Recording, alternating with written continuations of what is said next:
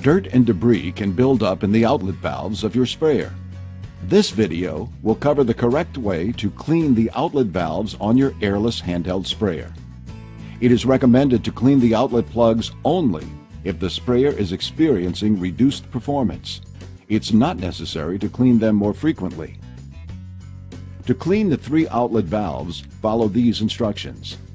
First, perform the pressure relief procedure by disconnecting the power supply and turning the prime spray knob down to the prime pump position. Remove the tip guard assembly. Remove the cup assembly.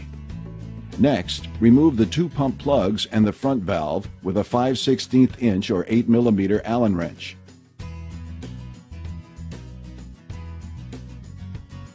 Clean the outlet valve assemblies with warm water or appropriate flushing fluid. Make certain the O-rings are in place on the valve plugs and front valve.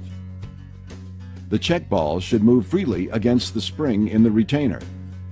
If the outlet valve assembly was removed from the valve plug, reassemble as shown, making sure to leave space between the end of the plug or front valve and shoulder on the outlet valve assembly.